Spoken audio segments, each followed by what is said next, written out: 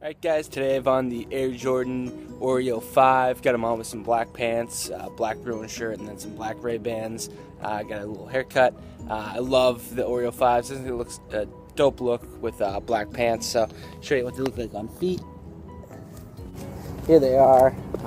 Really clean. Really dope. Glad I picked these up. I'll be wearing these a lot. Just it's a really solid kit they put out.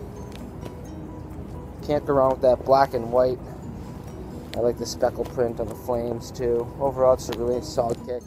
And like I said in the unboxing, guys, I like hunting for sneakers, a few months after they release. Sometimes it's just too stressful to try to get the shoes on release day. So with these, I was like, you know what? I like it's a nice kick, but I'm gonna wait, and I'm glad I did, because I ended up paying $140 for a pair that's only worn twice. It's pretty much new to me. So that's what I like to do, even with the infrared 23s, the infrared Jordan 3, the 23 version. Those are another pair where I've seen those all over eBay for below retail. So these, I bet you the Carmine 6s, they release so many pairs of those. Prices are going to drop in 6 months when all these fall and Christmas kicks come out.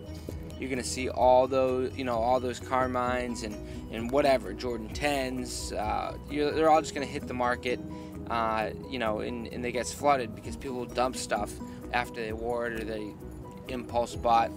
And then here comes my landlord's dog.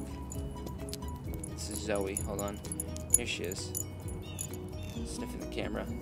She actually shut the camera off with her nose. So the camera's off. I was like, how'd that happen? She hit the record button with her nose.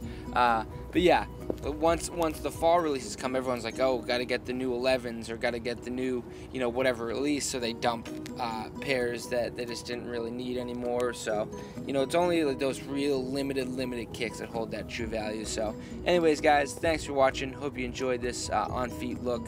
I really love these. So I will talk to you guys tomorrow. Take care. Peace.